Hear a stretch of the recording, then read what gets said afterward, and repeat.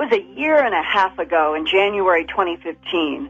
I received an email from a retired 60-year-old U.S. Navy petty officer, first-class flight engineer. He asked me to only call him Brian to protect him because he works in an aerospace company today. He entered the U.S. Navy in 1977 and retired 20 years later in 1997 from the military. He and his C-130 crew encountered high strangeness in Antarctica from 1995 to 1996. Several times, they all saw rapidly moving silver discs over the trans-Antarctic mountains. Brian and his crew also saw a huge football field-sized hole in the ice, only about 5 to 10 miles from the geographic South Pole, that was supposed to be a no-fly zone. But during an emergency medevac crisis, to speed up their trip, they flew across that no-fly zone and saw apparently what they were not supposed to see.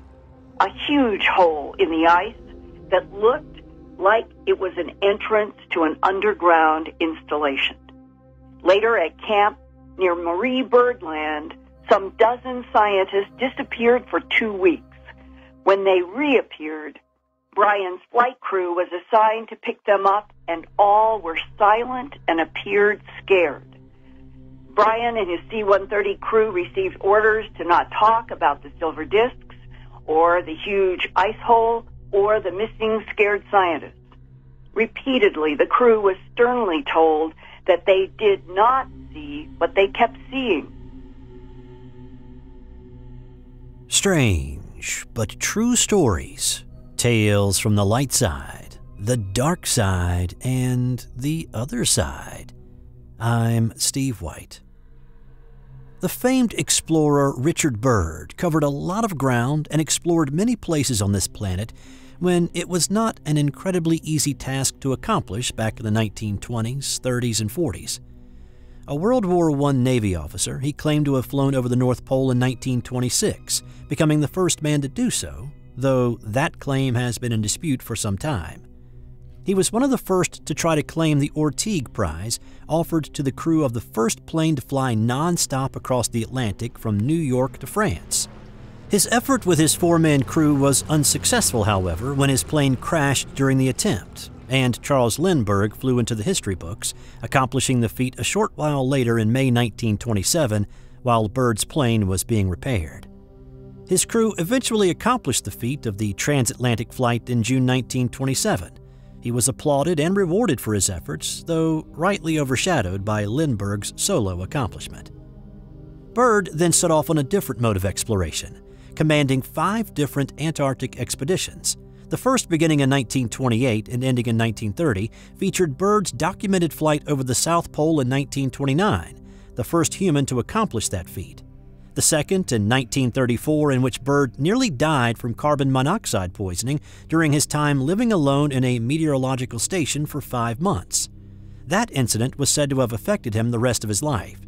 His third exploration of Antarctica was in the pre-war years of 1939 and 1940, in which extensive research of the potential resources available in the Antarctic were conducted. Then, after the war, Byrd was sent back to the Antarctic for a mission codenamed High Jump. It was known about and promoted in the media prior to the expedition, but upon return, the details of it were deemed top secret. The speculation by some being that it was during this time that Byrd may have come in contact with extraterrestrials. Post-World War II, there was concern amongst the U.S. government and allies that the Soviets would attempt an invasion of North America by coming over the Arctic. Naval operations and training exercises had been conducted at the North Pole in 1946, but more was deemed necessary. With the Arctic winter nearly upon them, the U.S. Navy sent 15 ships, including an aircraft carrier, 6 flying boats, 6 helicopters, 2 seaplane tenders, and 13 other aircraft to Antarctica. It was the largest naval expedition ever undertaken in Antarctica. Overkill? Some contend that this wasn't an exploratory mission to find coal deposits, but was in fact an invasion. Wait, what? Yeah, I know, I hear you. Uninhabited Antarctica could be invaded by a lot less. say, a couple of guys with rifles and bad attitudes? But again, in the aftermath of World War II, there was a desire to have geographic superiority for defense and quick response. Or was it for another reason? There were rumors circulating in the months after the war ended that many German scientists and military personnel fled to an underground base located in Neuschwabenland, an area the Germans had explored on Antarctica prior to the war. It was a place suspected where Germans were developing an advanced aircraft based on extraterrestrial technologies. With an estimated 250,000 Germans unaccounted for after the war, there was a good number of those suspected of making their way to Antarctica. So in that instance, a naval operation consisting of 4,700 men, 15 ships, aircraft, that seems about right, if maybe a little understaffed. Once the naval force arrived at Antarctica, they began reconnaissance of the continent. Byrd was on board the first of the planes to take off on January 29, 1947. Rocket propulsion tubes had been attached to the side of the aircraft, and the aircraft carrier was maneuvered for a 30-knot run to help get the planes airborne. From the vibration of the great carrier, Byrd later wrote, I knew when the captain had got the ship up to about 30 knots. We seemed to creep along the deck at first, and it looked as if we would never make it, but when our 4 propulsion bottles went off along the sides of the plane with a terrific, deafening noise, I could see the deck fall away. I knew we had made it. Admiral Byrd's team of planes were fitted with the secret Trimetricon spy cameras. They also carried magnetometers, able to show anomalies in the Earth's magnetism, such as if there was a hollow place under the surface ice or ground. The expeditions continued for 4 weeks, with the planes spending 220 hours in the air, flying a total of 22,700 miles, and taking some 70,000 aerial photographs. On the last of these mapping flights in late February, where all 6 planes went out, each on a certain pre-ordered path to film and measure, Admiral Byrd's plane returned 3 hours late. No radio transmission, and the plane feared lost. Once he had returned, it was stated officially that he had lost an engine and had to throw everything overboard except the films themselves and the results of magnetometer readings in order to maintain altitude long enough to return to Little America there on Antarctica. It is during this time that many who have looked into this incident believe this could be the first meeting between Admiral Byrd and representatives of the extraterrestrials, and a contingent of the German scientists working on the reverse engineering and construction of flying discs. After that, a mission that was expected to last for between 6 and 8 months came to an early and faltering end. The Chilean press reported that the mission had run into trouble and that there had been many fatalities, though the official death toll was listed as 4. The central group of Operation High Jump were evacuated by the Burton Island icebreaker from the Bay of Whales on February 22, 1947. The Western group left March 1, 1947, and the Eastern group on March 4, 1947. In the March 5, 1947 edition of a Chilean newspaper, Byrd is quoted in an article titled, On Board the Mount Olympus on the High Seas. He said, It is imperative for the United States to initiate immediate defense measures against hostile regions. I don't want to frighten anyone unduly, but that it is a bitter reality that in case of a new war, the continental United States would be attacked by flying objects, which could fly from pole to pole at incredible speeds. Post-World War II, there weren't many nations that had the resources to put together that sort of technology. The Soviets may have been the closest, with technology and information captured from the Germans during their occupation in the latter stages of the war. But they were still years away. So who or what was Byrd talking about that could fly from pole to pole at incredible speeds in the time immediately following his expedition? For a long time, there has been a so-called Admiral Byrd secret diary floating around. The diary told of a flight on February 19, 1947, but over the Arctic, not the Antarctic. Since he was known to be at the South Pole instead of the North Pole at this time, this would be an impossibility. Unless you look at it another way and consider the theory that he managed to travel between the poles assisted, or more likely due in part to alien technology. The flight diary entry from that day reads as follows. We are crossing over the small mountain range and still proceeding northward as best as can be ascertained. Beyond the mountain range is what appears to be a valley with a small river or stream running through the center portion. There should be no green valley below. Something is definitely wrong and abnormal here. We should be over ice and snow. To the port side are great forests grown on the mountain slopes. Our navigation instruments are still spinning. The gyroscope is oscillating back and forth. I alter altitude to 1,400 feet and execute a sharp left turn to better examine the valley below. It is green with either moss or a type of tight-knit grass. The light here seems different. I cannot see the sun anymore. Encountering more rolling green hills now, the external temperature indicator reads 74 degrees Fahrenheit. Continuing on our heading. Navigation instruments seem normal now. I am puzzled over their actions. Attempt to contact base camp. Radio is not functioning. Countryside below is more level and normal, if I may use that word. Ahead we spot what seems to be a city. This is impossible.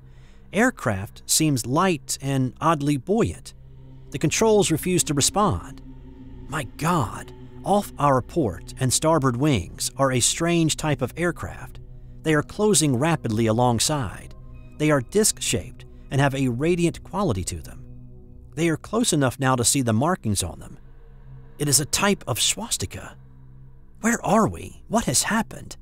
I tug at the controls again. They will not respond. We are caught in an invisible vice grip of some type. Our radio crackles and a voice comes through in English with perhaps a slight Nordic or Germanic accent. The message is, "Welcome, Admiral, to our domain.